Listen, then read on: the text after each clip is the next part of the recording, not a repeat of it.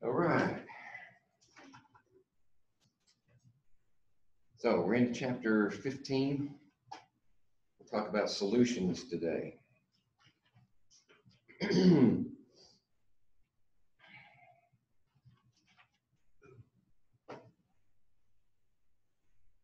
Those are the general topics, but you'll get to see those again later, one at a time. So as a reminder, what do we know is a solution? Actually, a solution is anything that we can classify as a mixture. Not only that, but a homogeneous mixture. So wherever you look in the mixture, you find the exact same percent composition of its components. That's a solution. And we have some names for those components. The solvent is usually the substance that's in the largest amount. Not always, but usually. And certainly when you begin preparing the solution, the solvent is the largest amount. The solute, and there can only be one solvent, but there can be many solutes. In other words, we can put several different components into the solvent. And the solutes generally are the smaller amounts relative to the solvent. Now, there are exceptions, particularly if the solutes are so soluble that you can just keep adding. And you finally build up to have so much in solution that eventually you've got more solute in it than you do solvent. One example is sugar water. Sugar is so soluble, you can exceed 50% by quite a bit. And under those circumstances, the solvent is the minor component. But since we started with the solvent as the largest amount, then we continue to name water, in that case, as the solvent, sugar as the solute. And when we talk about aqueous solutions, we mean those in which the solvent is water. And that's going to be our primary focus anyway, from now on. Oh, wrong color. Black. There it is. Okay. Definitions. Homogeneous mixtures, solutions, don't have to be a solid dissolved in a liquid, like salt in water or sugar in water. As long as it's a homogeneous mixture and you can identify a solvent and a solute, then you have a solution. Solutions can be made up of almost anything. You're breathing a solution right now. Mixture of primarily nitrogen and oxygen is a solution of gases. In fact, anytime you put two gases together, you always get a solution, every time, because there's plenty of room between the molecules. We've got lots of room to move around. You get a solution. Liquids and liquids. You know, any kind of booze is a liquid. Ethanol and water, plus some other components. Even brass, solid, is a solution. Brass is primarily copper as the main component, the solvent, and nickel is one of the solutes. Brass it can be a whole host of different compositions, but it's still solid in solid. Now you can't just put the two solids together and get them to mix. You got to melt them first. What was like if you took like soda water, like bubbles, like Don Turkey, there's nothing wrong with that. The exact question. It's probably, it could be a gas, and no, that's not it. It's a foam. Would that be a homogeneous or? That's a good question. You know, in some cases, yeah, it's probably homogeneous, but in other cases, there's potential for separation. Yeah. Pop is a gas in a liquid. And of course, seawater, sugar solutions, that's normally what we think of as a solution, where you dissolve a solid in a liquid. Now, there are basically two modes of solution. One has to do with ionic substances going into solution, and the other is non-ionic substances. Ionic substances actually break apart into their individual ions. Sodium and chlorine, for this example, goes into water as the individual ions.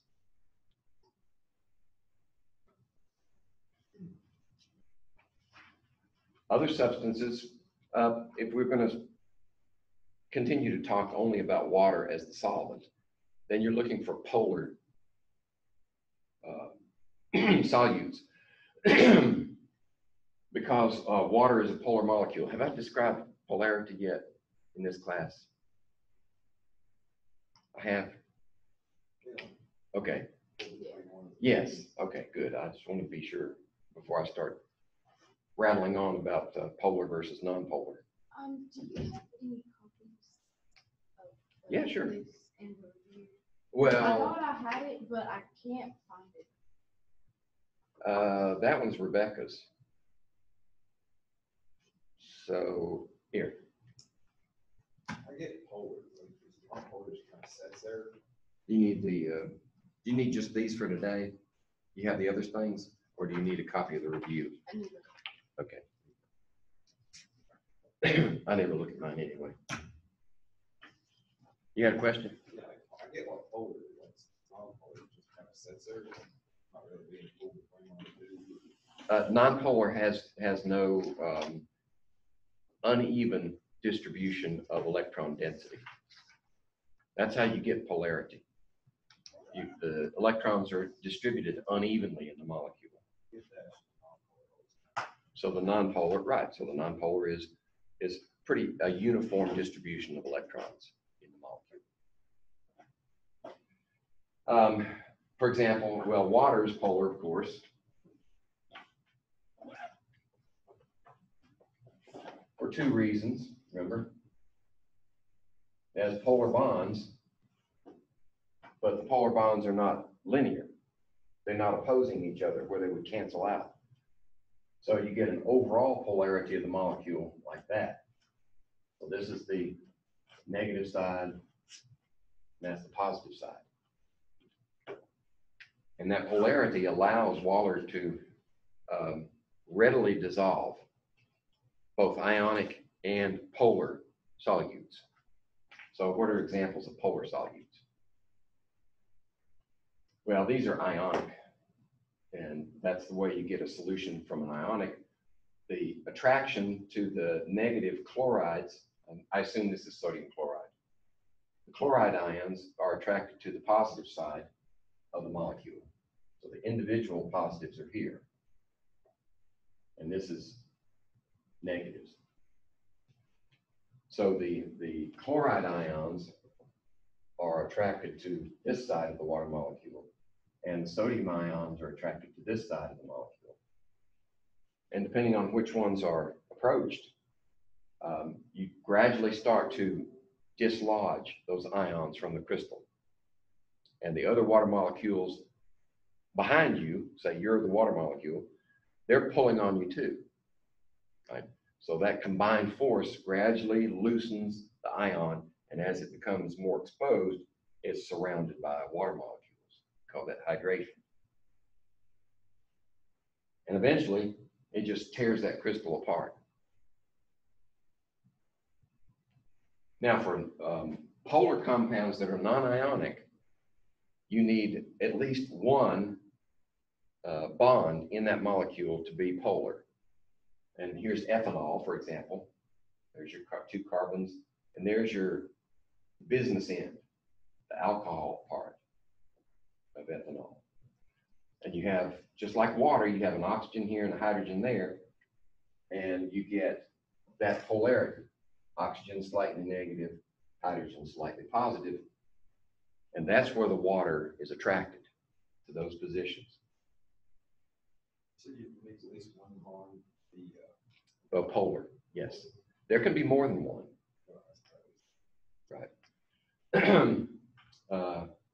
For instance, sucrose.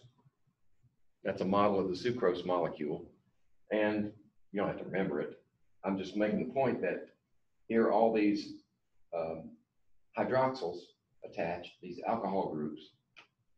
So there are plenty of places for water to attack that molecule. So that's why table sugar is so soluble. It has so many places where water can attach and attract it.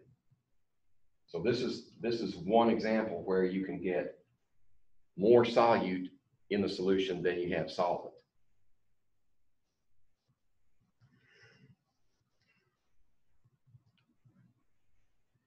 And then there are non-polar compounds like oils. You try to mix oil and vinegar to make your salad dressing. You have to shake it really hard. Yeah, like that. Shake it really hard and then pour it on your salad before it separates. Because if you shake it and let it sit, it just takes a few minutes and it's just completely separated into 2 layers. Because, you know the saying, oil and water don't mix. The reason they don't mix is the attraction between the water molecules is much stronger among the water molecules than it is between water and the oil. So there's a competition going on in there.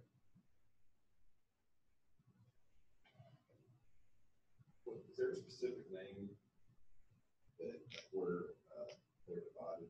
Down here, Yeah. it's called an interface. Yeah.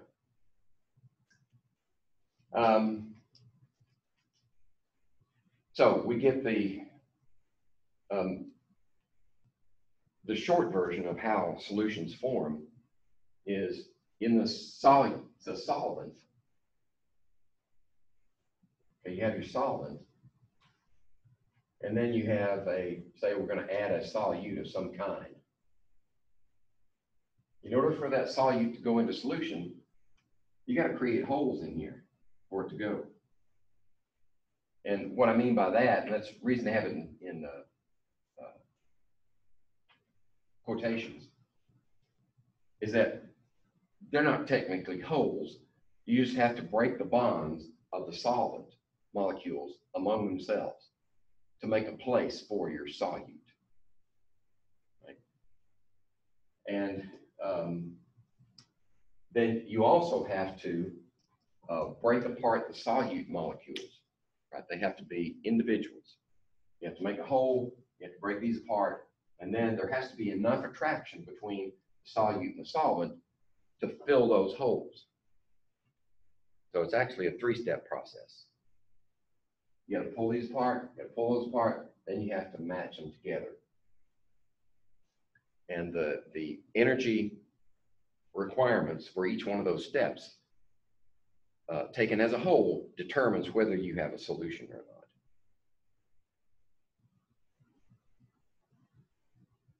Okay, this is the way the authors put it. Once you lose those water-water interactions, when we're making the holes, they have to be replaced by solute-solvent or solute-water interactions. And a nonpolar solute does not satisfy the conditions. So that's why we say like dissolves like. In other words, polar substances are dissolved best in polar solvents, and nonpolar solutes are best dissolved in nonpolar solvents. Okay. Which of the following solutes will generally not dissolve in the specified solvent? All right, let's see what we have here. Carbon tetrachloride mixed with water. Okay. That probably doesn't give you enough information. You need to know something about the molecule. Carbon tetrachloride.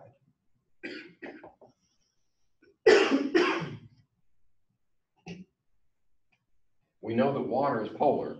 So the real question is, is carbon tetrachloride polar or nonpolar? Right. So first thing you look at is the polarity of the bonds. Right. Chlorine pulls on electrons stronger than carbon, so each bond is going to be polar in that direction toward the chlorine. And this just means that chlorine is in the back. Okay. So after you've determined whether the bonds are polar, then you say, what's the symmetry of the molecule? That's why I put those dotted lines there. Yeah. So it's like a triangle formed on the bottom. And the if I had a model, I'd show you. Then you say, all right, do those polar bonds, are they asymmetrical with one another? Or are they symmetrical? Can they cancel one another out? And as it turns out, this molecule forms a tetrahedron.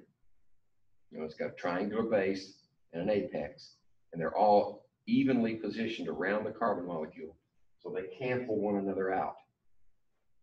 That makes this molecule nonpolar. So that means that carbon tetrachloride will not dissolve in water.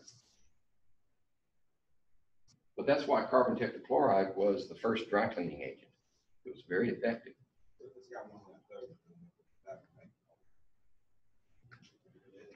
If it had, instead of a chlorine, have a hydrogen up here. And hydrogen and carbon are essentially the same polarity. So that would give you a polar molecule, that direction.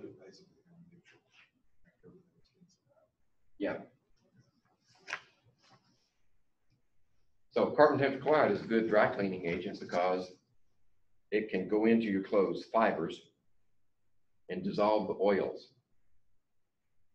There are two types of soil that make your clothes dirty. One is just general dirt, and the other is oils from your skin, or oils that you pick up just from wearing them. And it's very effective at dissolving those oils and just sweeping them away from your clothes. Trouble is, it's toxic. And those dry cleaning workers were found to be getting ill, some of them cancer, from using the stuff. So OSHA and the EPA got together and says, no more, can't use it anymore. So they had to go to something else. It's less toxic, but equally as effective. Problem is, carbon tetrachloride is dirt cheap, and the new dry cleaning agents are expensive. So that one will not dissolve. How about ammonia and water? We'll look at ammonia. The structure of ammonia is like this.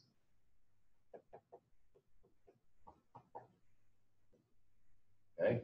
Plus, it has an extra pair of electrons up there that aren't being used. So overall, ammonia is polar,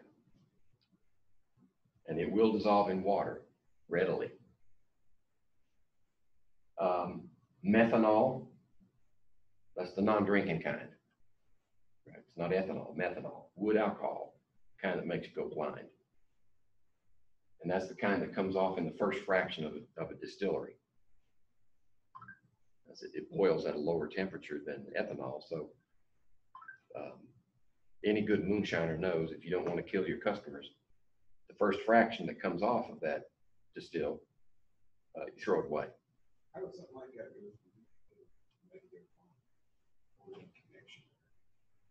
Yeah, well, it's metabolized in several locations in the body. Ultimately, the liver detoxifies. That's one of its primary roles. But it also affects the nervous system. Right? Because the nervous system is, well, among other things, it has, remember the myelin sheath that surrounds the nerves? That's very high fat content. And alcohol is extremely good at dissolving into fats. It actually bridges the gap between polar and nonpolar. Only this one not only dissolves it, it just sloughs it away. So your nerves, particularly your optic nerve, becomes less and less and less efficient because that myelin sheath is destroyed. From the liver, it destroys the nerves, which makes you focus on. No, they're not connected. The liver detoxifies, right? So it takes a while to get rid of it. But separate the liver. Now you think of what does that thing do to your nervous system. And before the liver gets a chance to detoxify, it does its damage. But it's polar, so it will dissolve in water. How about nitrogen mixed with methane? They're both gases. Remember what I said about gases? They always form solutions. Every time you mix two gases, you get a solution. Right? That's the easy one.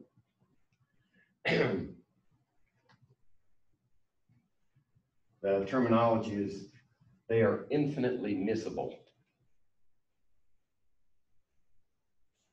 Okay.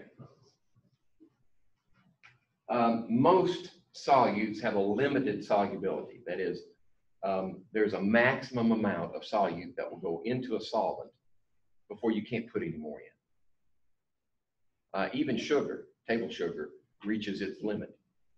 That's where you get rock candy. Right? You make a concentrated solution, you pack as much sugar into the water as possible, and then you raise the temperature to get more of it in.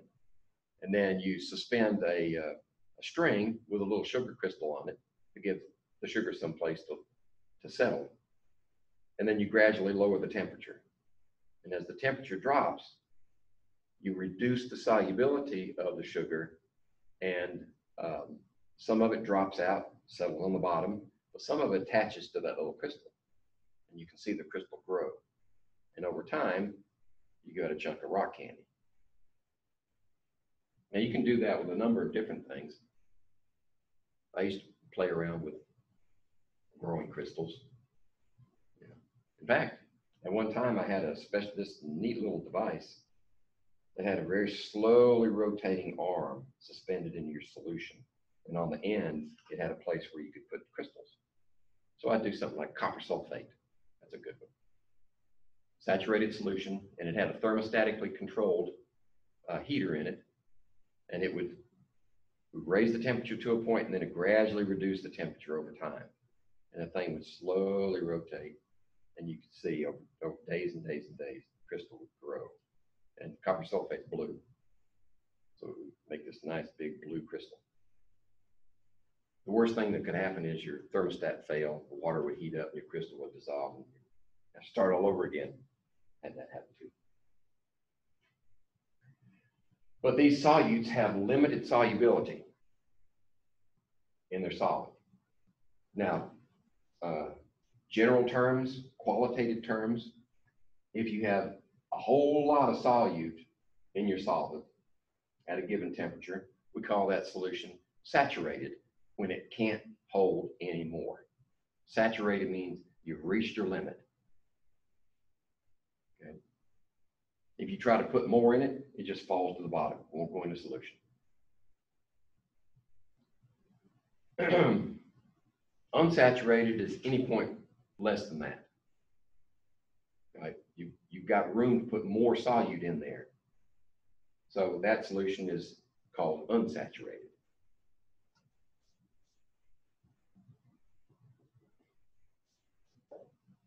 Now, there are certain situations where you can actually put more solute into a solution than you would normally expect it to hold. But these situations are very, very unstable. One way to produce a supersaturated solution is to heat the solution up, put in the saturating amount, and then put a little more in it. And at that temperature, it will go into solution, but then you set the container on the bench and you let it cool gradually with no disturbances. In other words, probably wouldn't work in California because they have earthquakes all over the place. You just shake it a little bit and the game's over. But if it settles, if it cools down with no disturbance, then you can reach a point at room temperature, say, where you have more solute in there than you would expect at that temperature.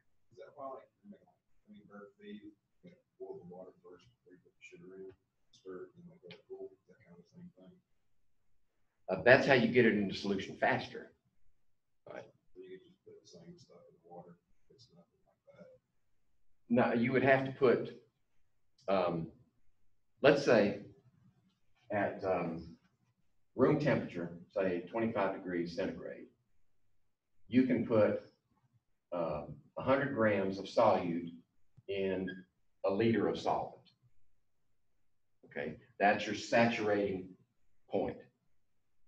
So you heat it up to 50 degrees and you put in 110 grams per liter. Right?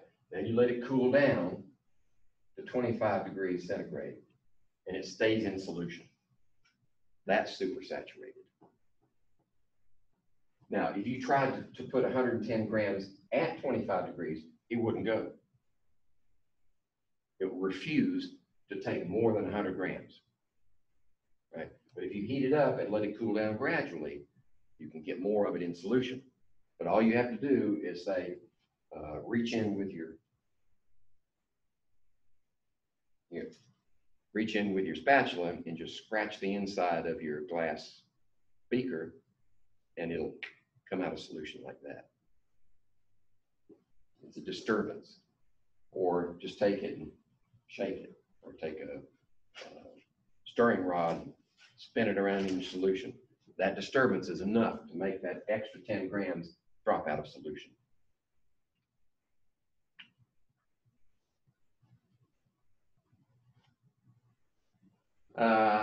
That's an understatement. They're very unstable. Okay. This is just a restatement.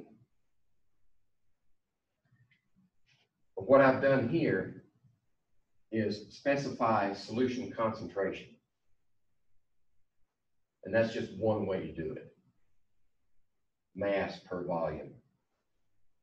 But we have to specify how much solvent, how much solute is in the solvent.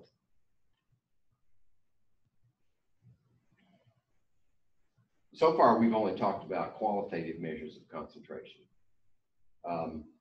We've indicated saturated versus unsaturated and supersaturated, but there are other terms that are operative. One is concentrated, and that's a relative amount. Just there's a large amount of solute in the solution, but it's not saturated yet. So if there's very little solute in the solution, we call that dilute. So those are relative terms, concentrated versus dilute. And it depends on the solute and the solvent as to what those actually mean quantitatively, right? Dilute and concentrated for some solutions could be up here. Dilute and concentrated could be down here for others. One way of describing the composition of a solution is with mass percent. So you have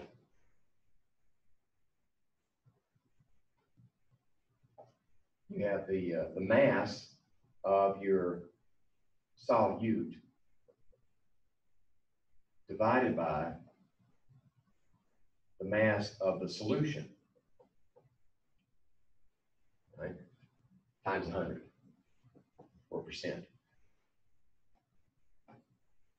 It doesn't matter what the units are as long as they're mass. It could be grams, could be kilograms, as long as they're both the same units.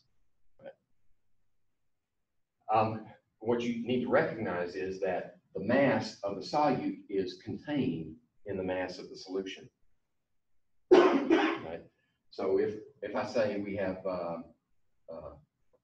1,000 grams of water, and we're going to dissolve 100 grams of sugar,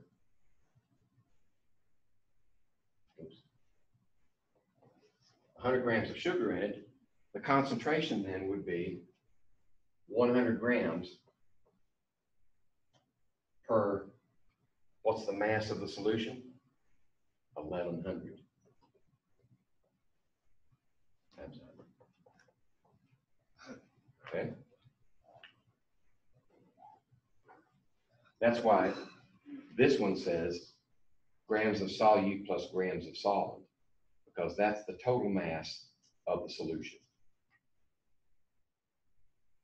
Okay, that's one way to describe a solution. It's useful. One way that it's useful, if you need to know the composition of your solution at any temperature, mass percent works, because mass doesn't change with temperature. Okay? Some of our other expressions for solutions involves volume. And of course, when you change the temperature, you change the volume. So it depends on what you need in a particular experiment, whether you need to be independent of temperature change, or if temperature doesn't matter, then you could use something else that involves volume.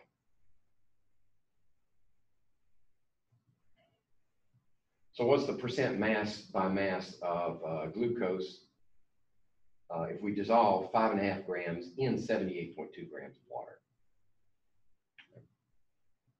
So you have 5.5 grams is your solute, but then you have this much of the solid. Okay. Let's see, there's the answer, 6.6%.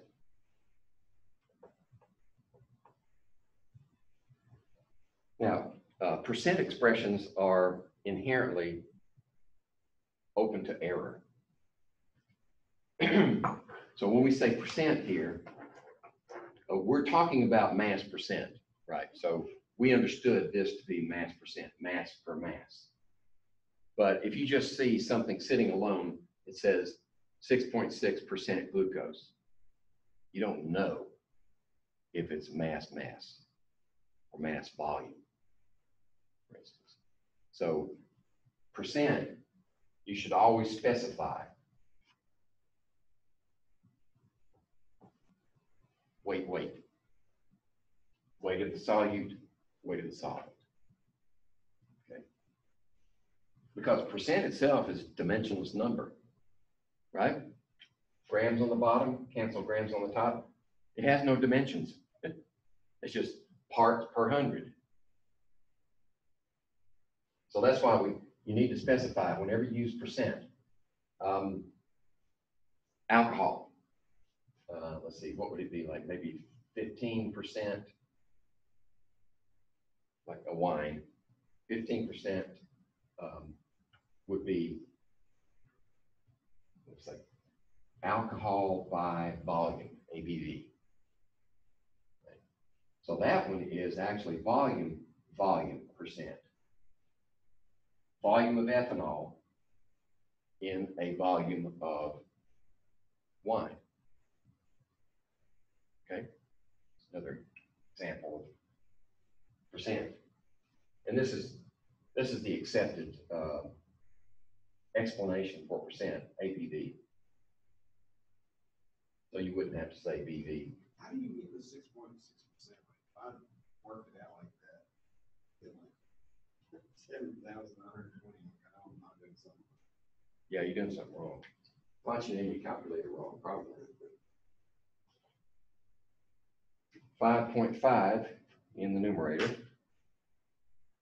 What's in the denominator? Well, it's also 5.5 plus 78.2. Then you divide 83.7 into 5.5, and you get 0.0657 is the fraction here. Then times 100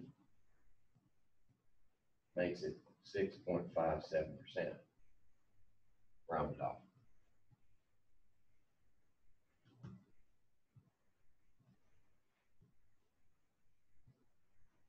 Another way to explain solution composition.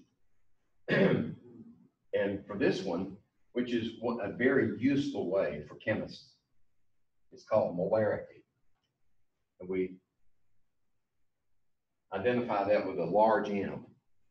We can use a large M because there are no elements up here with just a single capital M. Right? They've always got M plus something else, like manganese or molybdenum or magnesium. There are no M's up there, so there's no chance of confusing that with something else. This means molarity, and molarity is simply the number of moles, and there's my abbreviation for moles, N, the number of moles per unit volume, and this volume is in liters. Right? So that's moles, and that's liters. That means molarity. So the nice thing about moles per liter is moles means numbers of. So it doesn't matter what the thing is. It could be sugar, or it could be something with a different mass, like sodium chloride. But if we have moles, could be different mass, but at the same number of moles per liter, they have the same molarity. And we're talking about numbers of particles. But there again, you have this issue. This molarity is only good at a given temperature, right? The molarities are usually defined at 25 degrees centigrade. That's a standard temperature for molarity. Now you can establish molarity at a different temperature, but if you do, you need to specify what the temperature is. Most times, the expansion coefficient of water is pretty low. So if you make up a solution at room temperature, whatever that temperature happens to be, you've got about a 10-degree leeway on either side, where the difference in concentration doesn't matter that much. It doesn't change that much. Unless you're really doing really precise work, then you have to be careful with the temperature. So moles per liter is molarity. And here's an example of how you get it. Say we have 6 moles of hydrogen chloride dissolved in 2 liters of solution. That would give you a 3 molar hydrogen chloride solution. Actually, if it was in water, like that, it would be 3 molar hydrochloric acid.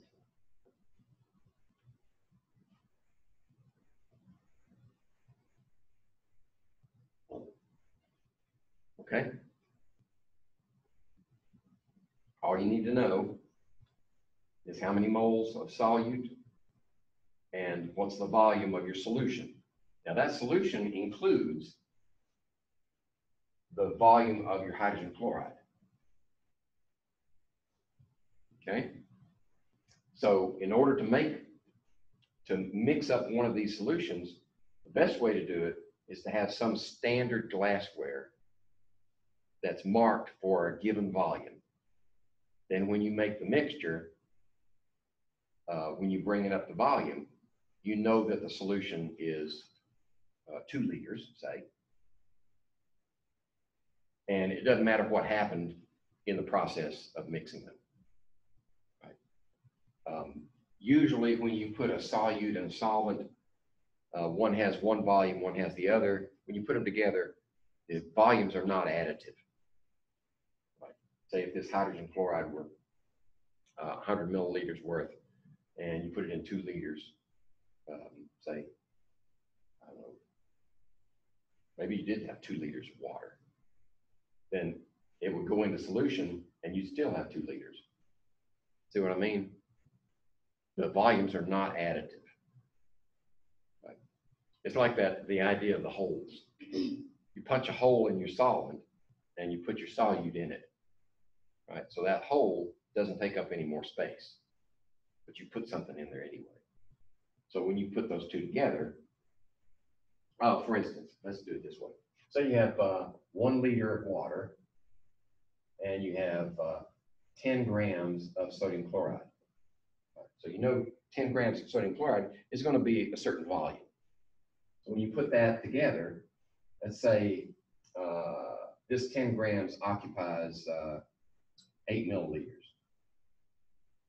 Your final volume is not going to be 1.008 liters. It's probably going to be 1 liter. So that doesn't take up any more volume.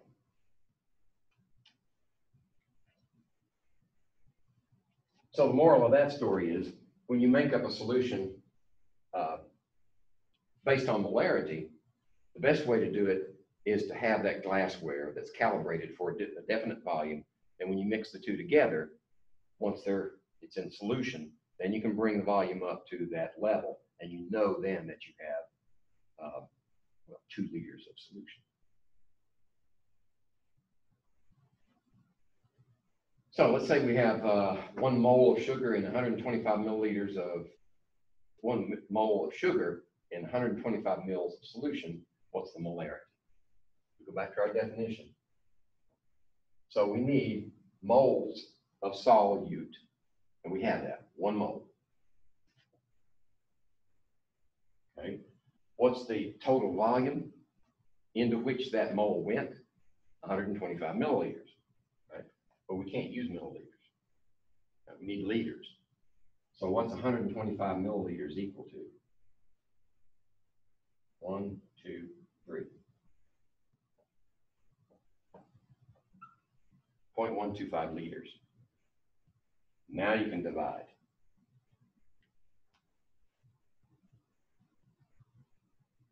And that gives you 8 molar. So our sugar solution is 8 molar in this case.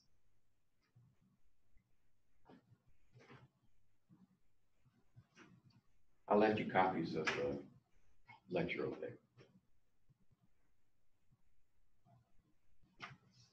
Now, what if you're not told how many moles? What if instead you're told how many grams? I mean, are you dead in the water? 500 grams of potassium phosphate.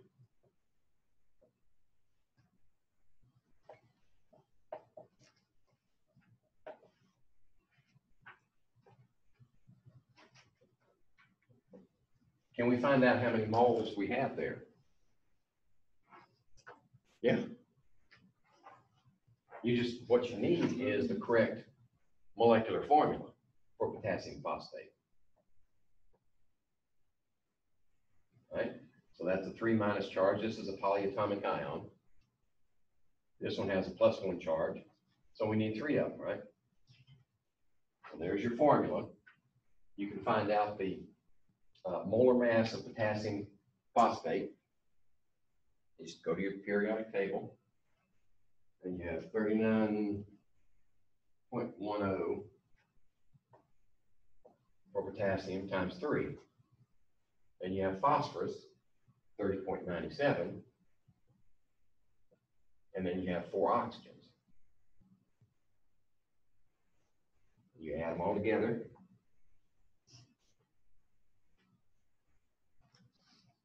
Let's see. Try that again. Okay. 7, and then 16, 32, 64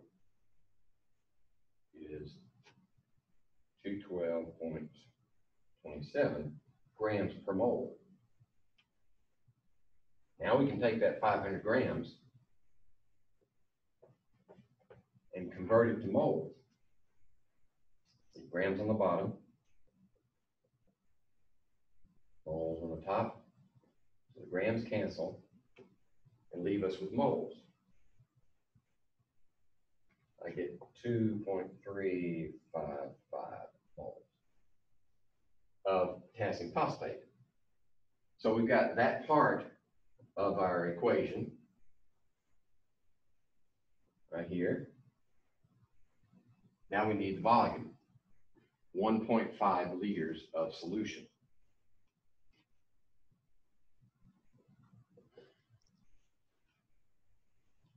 And and I get 1.57 molar. Okay, let's see if that's what they get. Yep, 1.57 molar.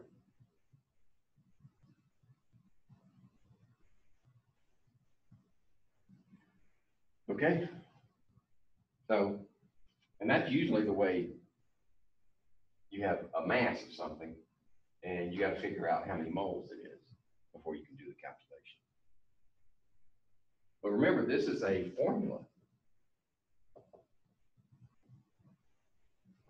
So if you know two of them, you can find the third one.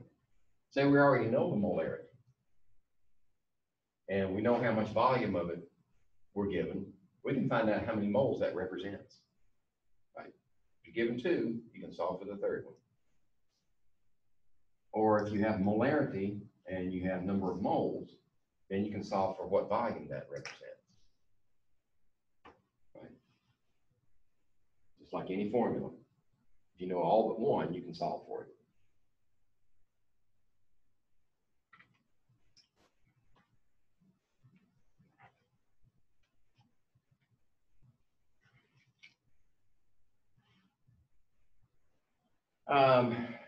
Okay, here's an example.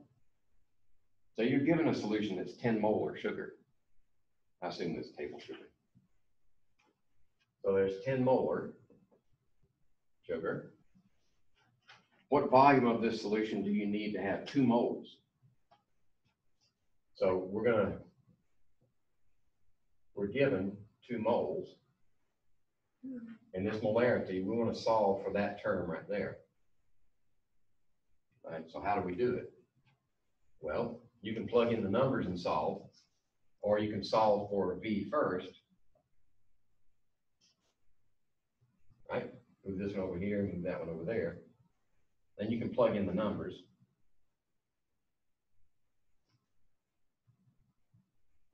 Oops, just one. Okay. So that looks like 2/10, right? A liter. How many milliliters is that? Just out of curiosity. 200. Right? 1, 2, 3. 200 milliliters.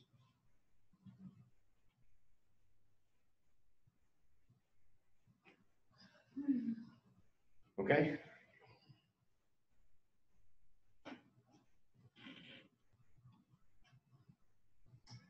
Uh, 100 grams of each. All right. The purpose of this exercise is to show you that you can have the same number of grams of one compound in the same amount of volume. Right? 100 grams of each at 250 milliliters, but they will not have the same molarity. For one simple reason. They have different molar masses. Because when you convert that 100 grams to moles, you get a different value for this one than you do for that one. So this is the one for sodium hydroxide. So here we're converting to moles, and here we're converting to liters.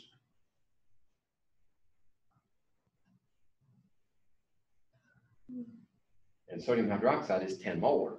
That's pretty concentrated. Right, that'd be good enough to eat your skin away if you submerged your hand in it. If you could hold it in there long enough, I guess. How about potassium chloride?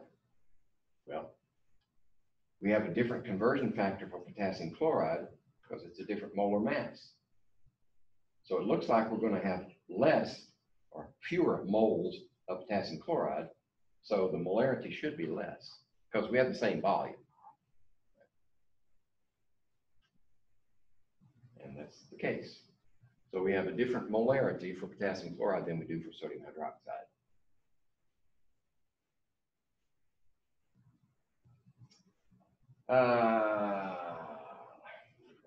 Let's see. Maybe we can get through this one. Solution A and solution B. They're both made of the same thing, hydrogen chloride in solution. Solution A has a greater concentration than solution B. Okay, so higher molarity of HCl in A than in B. So molarity of A is greater than the molarity of B. Establish that. That's given information. Which of the following statements is true? If you have equal volumes of both solutions, B contains more moles than A. That's false, right? Because this one is less concentration. So if you have equal volumes, you've got fewer moles. So A is false. If you have equal moles of HCl in both solutions, solution B must have a greater volume. Okay, the way to do that one is, this is equal to moles per volume. And this one is equal to moles per volume. But the moles are equal, right? So these, this mole is equal to that mole, but these might be different because these are different. So what does that mean? Moles A equals N over B A.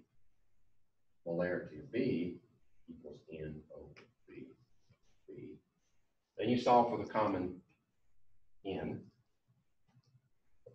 N equals M A B A. N equals M B B B. Okay? So if these are both equal to the same thing, that means that you have an inverse relationship here. So if this one goes up, that one goes down. So what are the conditions? If you have equal moles, solution B must have a greater volume. Equal moles, A is bigger. So A goes up, B has to go down.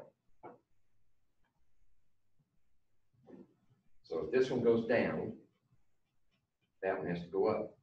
So B should be a greater volume. B is true. Now that's mathematically.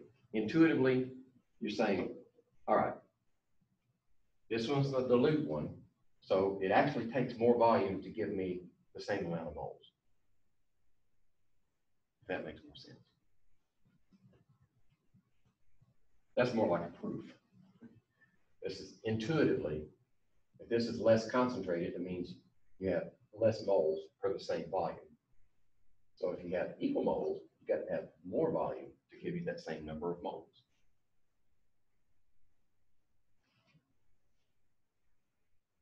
All right, that one's true. Let's see about this one. To obtain equal concentrations, you must add a certain amount of water to solution B.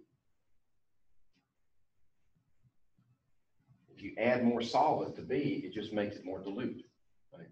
So really what you need to do is add more solvent to A and dilute it until they're equal. So C is false. Adding more moles of HCl to both solutions will make them less concentrated. That's kind of dumb. It makes them both more concentrated, right? All right, so B is the only true one in that bunch. Okay. So for any solution, say you have 1 molar sodium chloride in aqueous solution, that is in water. We use this parentheses to show that sodium chloride is dissolved in water, and this is its concentration. Now, what happens to sodium chloride in water? It breaks apart, right? So these are aqueous. Here, aqueous. So what does that mean about the concentration of each of these? Well, there's one of those to one of these. So this concentration is 1 molar sodium ions. And this concentration is 1 molar chloride ions. So what's the overall ionic concentration? 2 molar.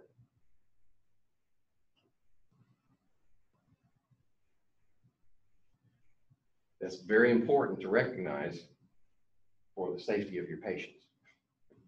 Right? If you think you're making an isotonic solution, but you make it with an ionic compound, then it depends on how it breaks up. If you think that's isotonic, then you're going to be off by a factor of 2, and you could kill your patient. Of course, nowadays, they make those solutions up for you, don't they? They're pre-measured. I guess they kill too many patients, decided, oh, we better fix this. Don't leave it in the hands of our doctors and nurses, especially not the doctors. Right? What's the purpose of a nurse? Keep the doctor from killing the patient. Right? Okay. So here's another example. 0.25 molar calcium chloride. So how does that break up in solution? Calcium chloride, right, equals 1 calcium ion with 2+ charge and 2 chloride ions. Right? So if this is 0.25 molar, what's calcium concentration? 0.25 molar, but it's 1 to 1. But the concentration of chloride is 0.5 molar because it's 1 to 2. Okay, so the overall concentration of your ions is 0.75 molar.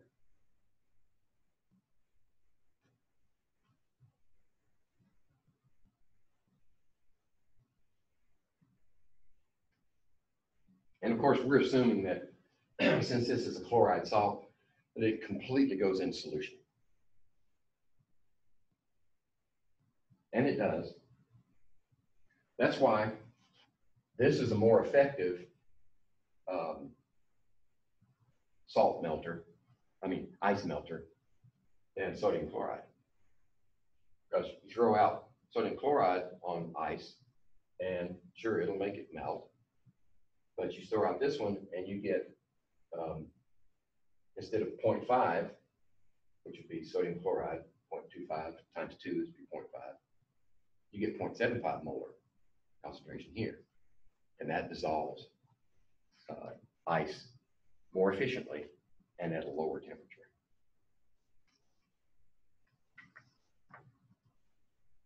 Okay? Which one contains the greatest number of ions? Now, for a problem like this,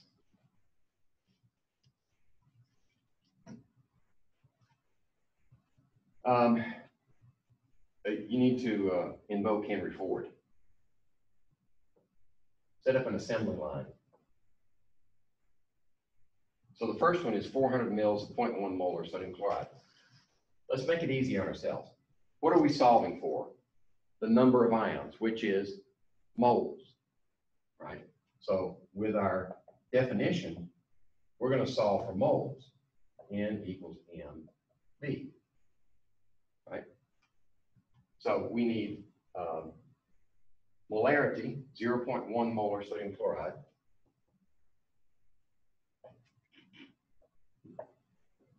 times volume, which would be what? How many liters? 0.4 liters, right? That'll give us the number of moles of sodium chloride. That's our first step. So let's do the rest of them just like that.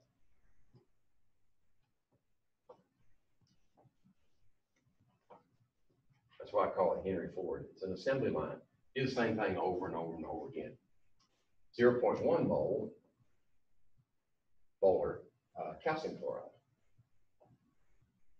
And that's 0.3 liters.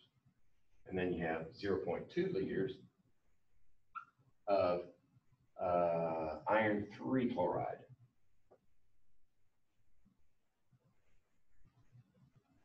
And then the last one is 0.8 liters of 0.1 molar sucrose. Now, we can save ourselves some effort here. The question is, which one has the greatest number of ions? Right? Which one makes no ions? That one. We don't have to bother with that one because there's no ions formed from sucrose.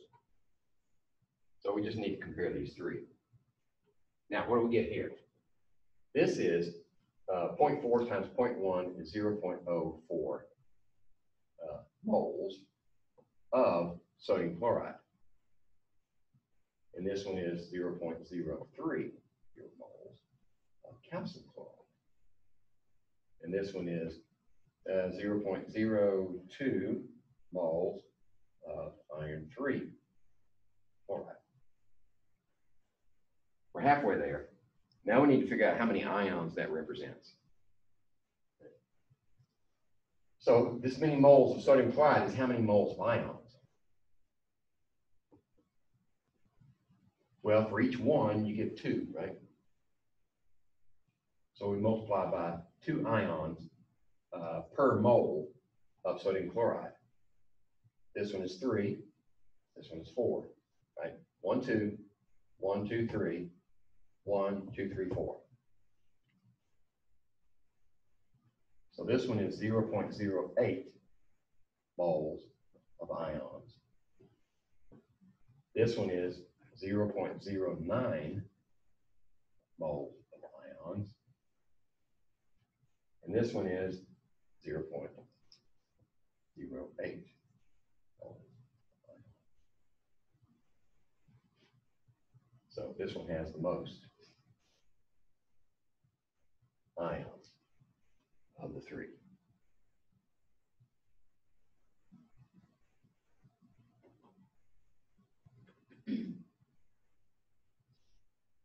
All right.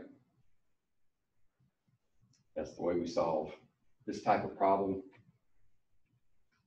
When you have to do several calculations and you do them all exactly the same way, just set it up an assembly line. Once you get the first one right, and then you modify the information based on the same progression, then you're less likely to make a mistake.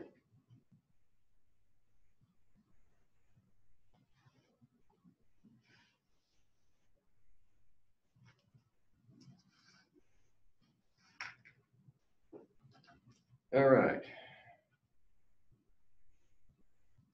And that's how they solved the problem. I already showed you that. So the point is, the solution with the greatest number of ions is not necessarily the one that's most concentrated, or which one has the largest volume. You have to do the calculations to find out. So what's a standard solution? We've assumed up to this point that when we make these solutions, our measurements are accurate. Right? But that's rarely the case. When you start mixing up a solution, there's always potential for error. So very often what you have to do is compare your solution against some standard that's been verified by some independent means. It could be verified by some entity outside your lab, or you could have a way to prepare a standard solution in lab. So, assuming that your glassware and your balance and everything are accurate, and you've taken precautions for eliminating contamination. If your solute is hygroscopic, it soaks up moisture from the air. Of course, you want to keep it in a desiccator in a dry environment until you're ready to weigh it. Okay, so then you don't have that inaccuracy imposed. So you have a solute weighed out, you know the volume that it's going to go into. And what you want to do is you can either place the solid in your volumetric glassware, and this is typical for volumetric glassware. is a big bulb on the bottom, and then a narrow neck. And the narrow neck is there so that you can easily tell when you've reached the mark that's scribed on the outside. This mark means, let's just assume it's 1 liter. That's 1 liter. If you fill it up to that mark, right, the bottom of the meniscus of your aqueous solution, you know that this contains 1 liter. And that glassware is calibrated at a certain temperature, usually 25 degrees centigrade. Now, you can either put your solid in here, use a powder funnel, so you don't get anything stuck to the sides. It goes all the way down. Or you can take your solute and dissolve it in a little bit of solid first, and then transfer it as a concentrated liquid in here. Whatever quantitative means you can use to get all of your solute in here, do it. Then you start filling it up with solvent, with water in our case. And you bring it up to maybe, here, 90%, right? And you mix it really good. Make sure it gets into solution at that point. And then you feel it. Say, did it get cold? Did it get hot? Because some solutions get really hot, some get cold. And since we're dealing with moles per liter, a volume measure, the temperature matters. So you let it come to room temperature. At that point, you just cap it off and let it sit until it equilibrates with the room temperature. Then once it's done that, you fill it up to the mark with your water. And 10% difference is not going to influence your concentration. So that's the way we do it, to make a standard solution. And you weigh this extremely accurately. Hopefully you have a balance that has at least 3 decimal points.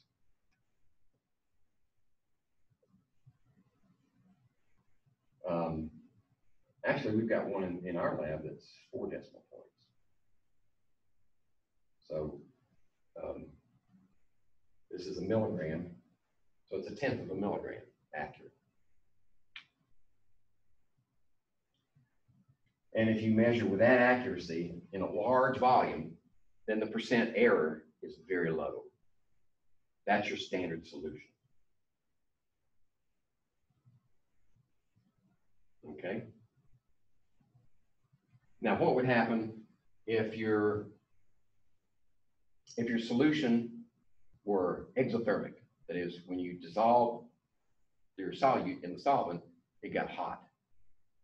The volume would increase, right? And if you filled it up to this mark at that point, and then let it come to room temperature, what's going to happen? It's probably going to shrink, right? As it cools, volume will shrink. That's not a problem. Once it comes to temperature, then you just bring it up to the mark.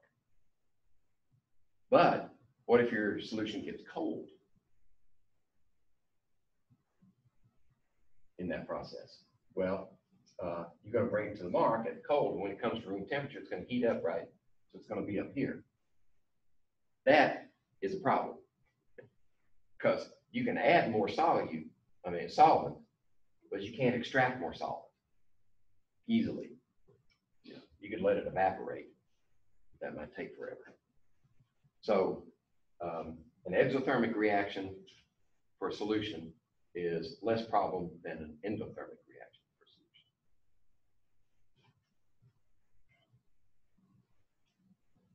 Okay, so these are some of the things that could go wrong. You could make an error in weighing, or you could transfer non-quantitatively, unless you spill something on the side in the process of transferring. Right? You normally measure the first or wait till it changes? Usually, I fill it up to right here at the bottom of the neck and let the temperature stabilize. Then fill it the rest of the way. And of course, you got to mix it.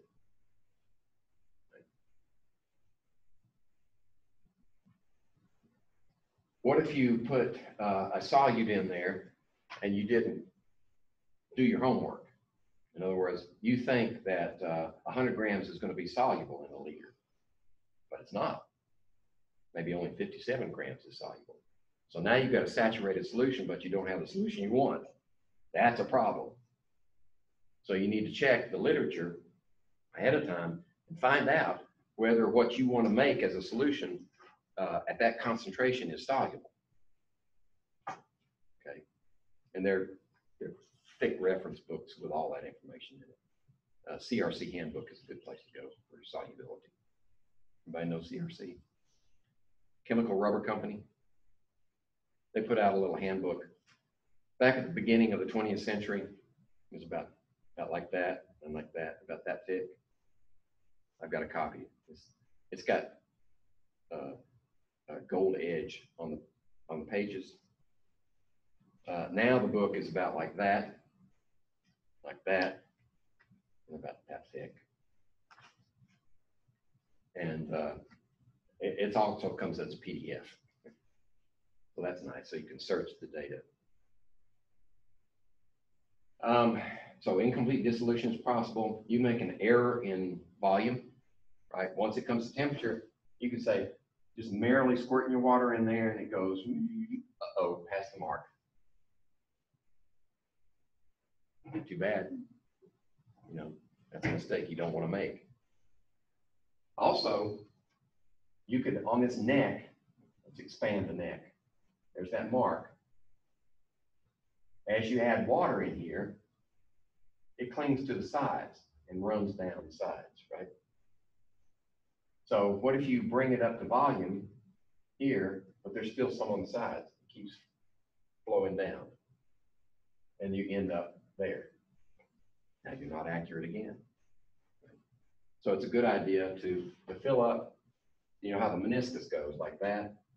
Fill it up to your mark to where it's at the bottom of the meniscus, like that. And then wait a minute and let the rest of it flow down. 9 times out of 10, it'll fill up to the mark while you're waiting.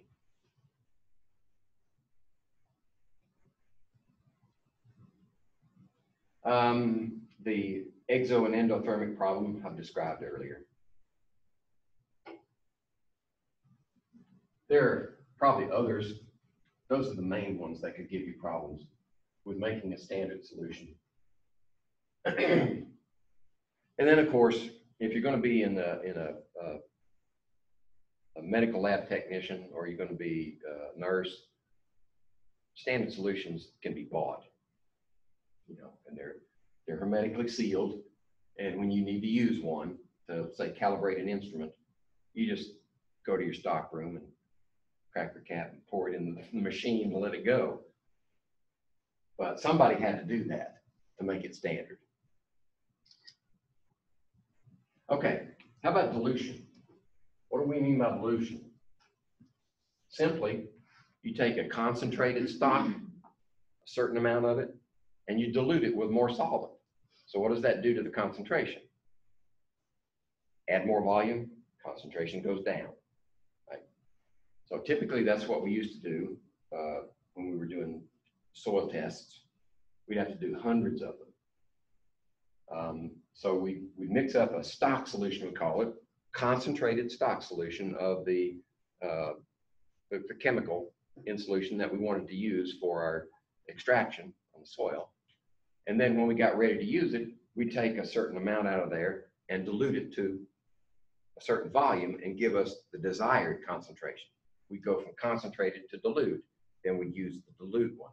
That way, we wouldn't have to go through that standardization process every time to get the right concentration solution. We'd start from a concentrated stock.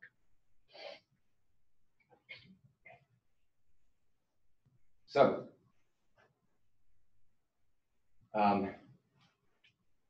this is the central concept for dilution.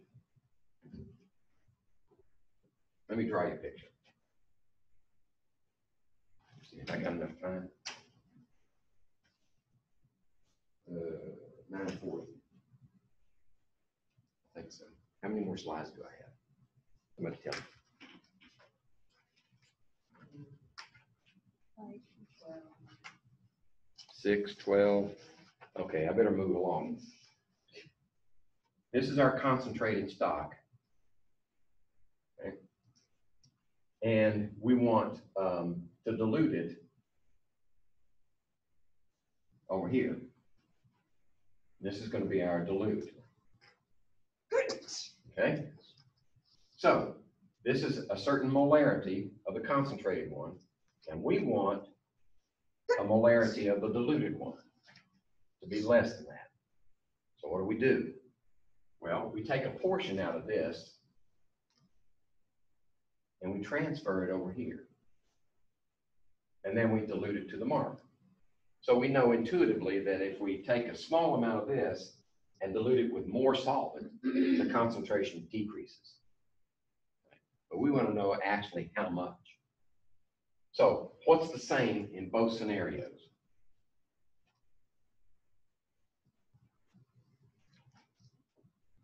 The number of moles. The number of moles you take out of here is the same number of moles that goes in there. Exactly the same. The only thing that's changed is the volume.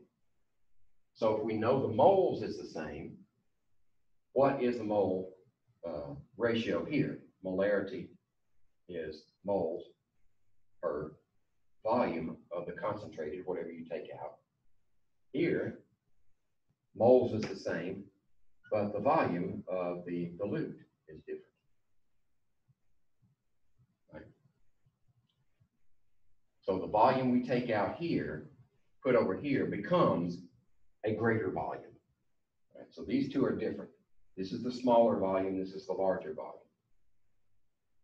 So if we know that the number of moles are equal for both of them, we can solve these two for moles and set them equal to each other, right? Cumulative property. If A is equal to B and B is equal to C, then A is equal to C. So we solve this one for moles, like that. Solve this one for moles, and set them equal to each other, right? They're both equal to the same number of moles. So now we have concentrated equals dilute.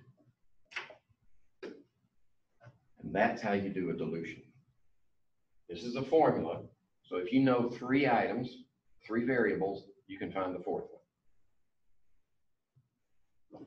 Well, in this case, we say M1B1 equals M2B2. Works the same. But the reason it works is the number of moles is constant from one to the other. Same number of moles we take out here is the same number of moles we put in here.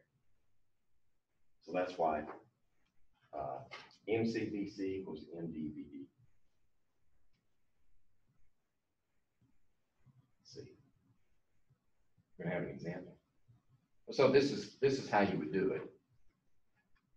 You would extract a certain amount, a certain volume from your concentrated one and put it in the volumetric flask, and then you would dilute it to the volume. So you're saying similar procedures. The difference, one of the differences between doing it this way and making it from scratch is when you dilute a concentrated solution to a dilute solution, usually most of the heat that's generated or consumed in producing the concentrated one is now not an issue. So you dilute this one to that one, usually the temperature doesn't change. There are exceptions, right? Like a concentrated sodium hydroxide solution diluted will still get hot, or a concentrated sulfuric acid solution diluted will still get hot. But in most cases, this dilution process doesn't introduce a change in volume.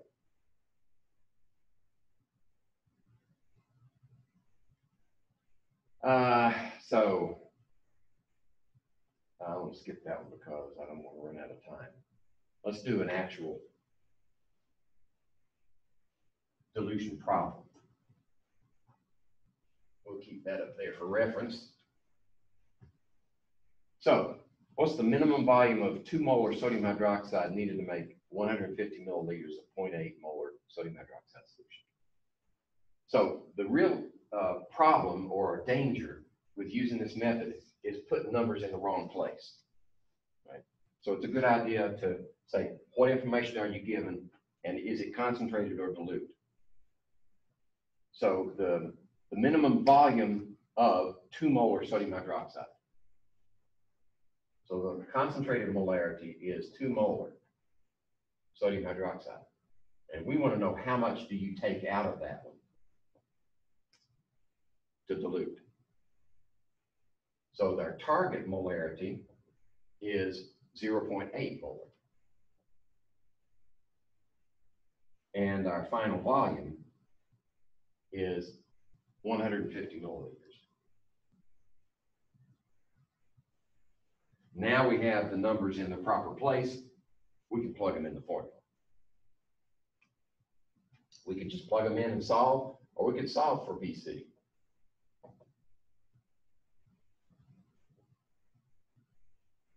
Like that. So this one is going to be, we'll see if anybody catches me.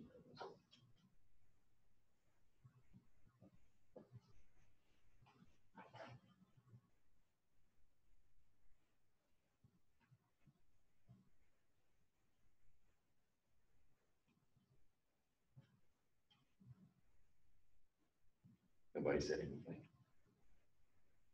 Why can I use 150 milliliters instead of liters? Because it's a ratio.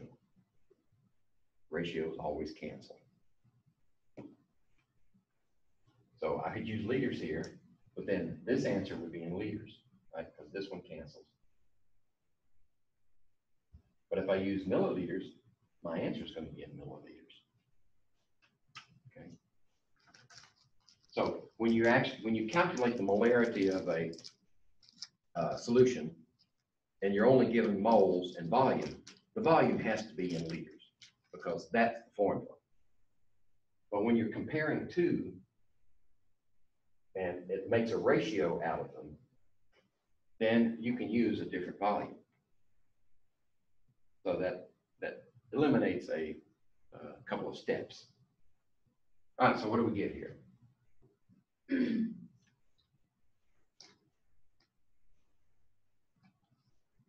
Looks like 60 milliliters.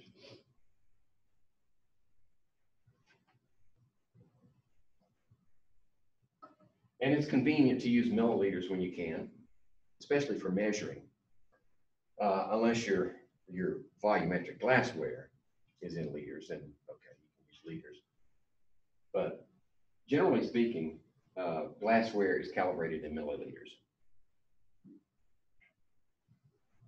I don't know if anybody used serological pipettes. It's a long glass tube with markings on the side for volume. Or transfer pipettes, volumetric transfer pipettes about this long, they have a bulb in the middle. And they're marked on the side with the volume that they hold. So you fill them up to the mark, and when you turn it loose and let it drain out, it delivers that volume. Okay. So now that we have concentrations in our quiver, we can go back to stoichiometry. Remember when we first studied stoichiometry, we were dealing primarily with mass, mass and moles. But you don't have to, you're not limited to that because many reactions take place in solution. So you need to know how to use solution chemistry and the concentration values we've used before to convert to moles. Right? So these are just steps. It's better if I show you. So let's say we have 10 milliliters of 0.3 molar sodium phosphate solution. I'm going to shortcut this. Sodium phosphate solution reacts with lead-2 nitrate. So sodium phosphate, you have to draw the correct formula. Okay, we've got a sodium phosphate solution and a lead-2 nitrate. There's lead, nitrate. that's 2 plus and this is 1 minus. So we need that one. Okay, now that's going to react. And what you're going to have is a double replacement. In other words, these two are going to swap places. Like that. So now you're going to have lead phosphate.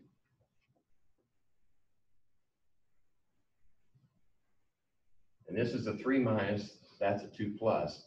So we have to cross multiply. 2 over here, 3 over there. And the other product is sodium nitrate.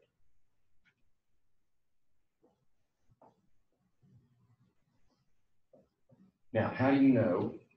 Have we done solubility before? What you have to do is determine which is soluble and which is not soluble. We have done that. Okay. So we look at our chart, right, the cross-reference chart. Sodium nitrate is soluble, lead 2 phosphate is insoluble. So this forms a solid. It precipitates out. Now we need to balance it.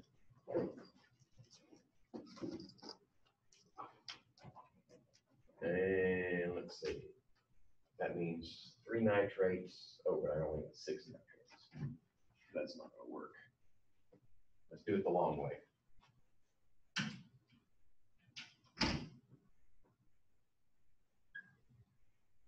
So we got 3 here, 1, 1, 2.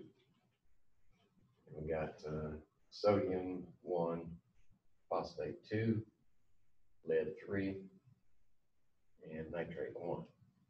Okay, so if we, I know I tried sodium already, it's not going to work. So let's go down to phosphate. Phosphate's 1,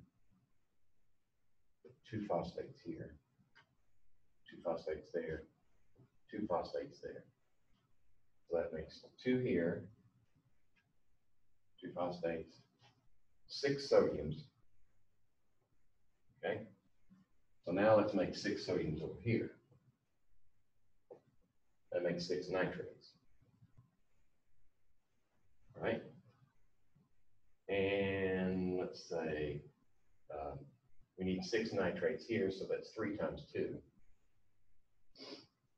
And that's 3 leads. Okay, now we're balanced.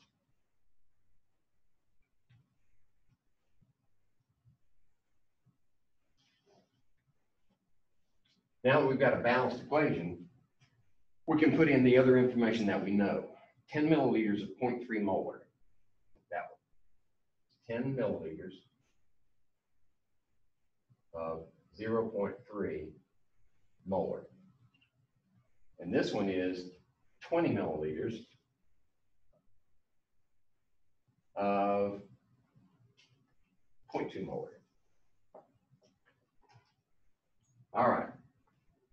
So, first thought that comes to your mind when you have absolute amounts of each reactant, one of them is limiting. One of them is going to run out. So what do you need to know? You can't go anywhere in a balanced equation unless you know moles, right? But we can calculate moles, can't we? We just volume times molarity equals moles. Now I'm going to introduce a new unit of measure here, just for convenience. If we multiply molarity times milliliters, we don't get moles, we get millimoles. Millimoles. Yep. So 0.3 times 10 is 3, right? Millimoles. And this one is 0.2 is 4 millimoles. Okay. Now, what's the question?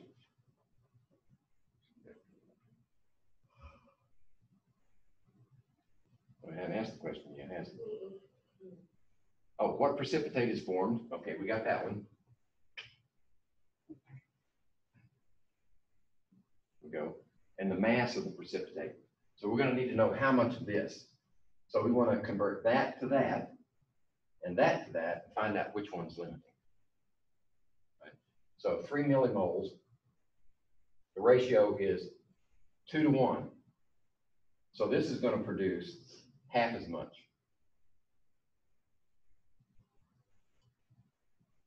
Millimoles of lead 2 phosphate. And this one is 3 to 1, so it's going to produce third as much. So what's 4 divided by 3? 1.33 millimoles of lead 3 phosphate, lead 2 phosphate. All right. So this one produces the least amount. It runs out, and this is the amount of actual lead that we get, lead 2 phosphate. Now, in order to find grams, we need to know how many moles, right? Because molar mass is in grams per mole. So what does millimole mean? Well, a milli is 10 to the minus third, 1,000. Right? So if we take this milli part and just put it out here, 10 to the minus 3, right? 1,000, the milli. So now we have 1.33 times 10 to the minus third moles of that compound. And we need grams per mole. Right, so what's the molar mass of lead 2 phosphate? Is he going to tell me? Like save time calculating. Okay, there's our balanced equation. We found the limiting reactant. Well, in this case, I did convert to actual moles, which is fine.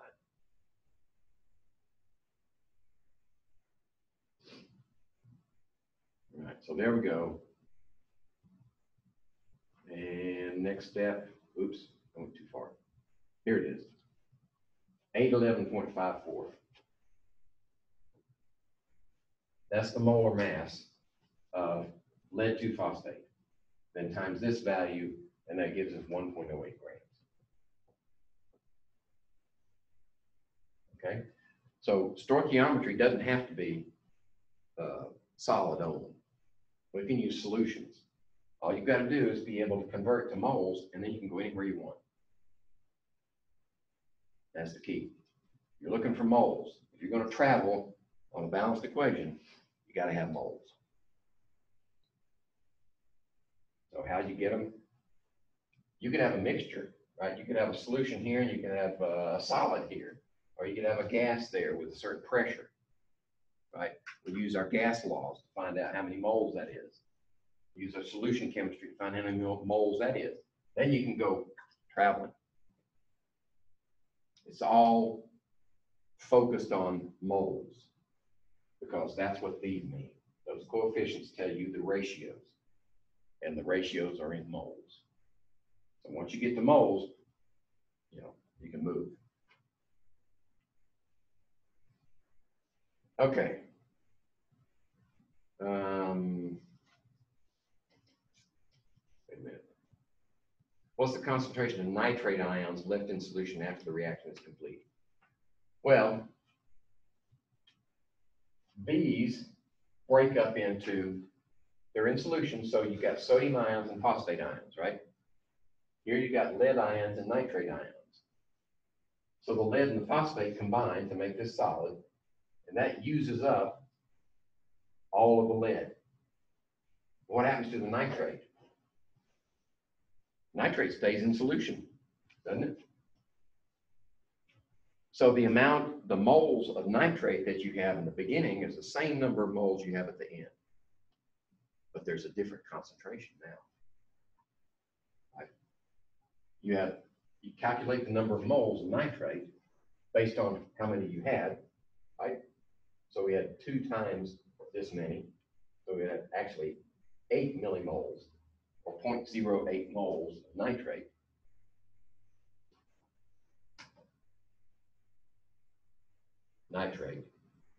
But now you have a new volume, right? 10 mils, 20 mils. Actually, I could leave that as 8 millimoles. So I can confuse you some more. What's the total volume? 30 mils, 10 plus 20. Millimoles divided by milliliters is molarity. Because this is 1,000 small, and this is 1,000 small. So they're ratioed the same. So you divide this one by that one, and you get molarity.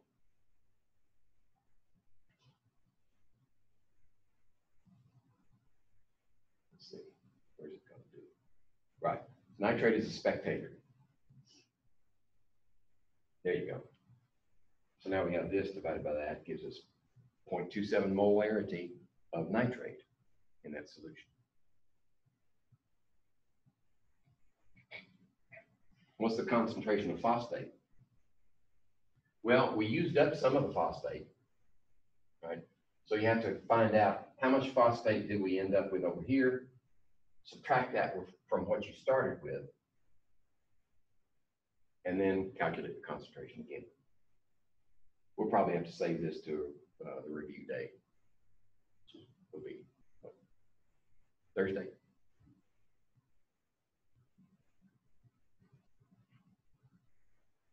Because we're running out of time, aren't we? Oop, right down to the wire. Okay, but if you review the slides, it gives you nauseating detail how to calculate those values. We'll have to pick up neutralization. Neutralization is simply an acid-base reaction. I'll probably have to pick that up and talk about it again. There's a new concentration normality. We'll pick that up on the review day. Read about it. Let's see if it makes sense to you. Then you can ask questions. Okay, I guess we're done. And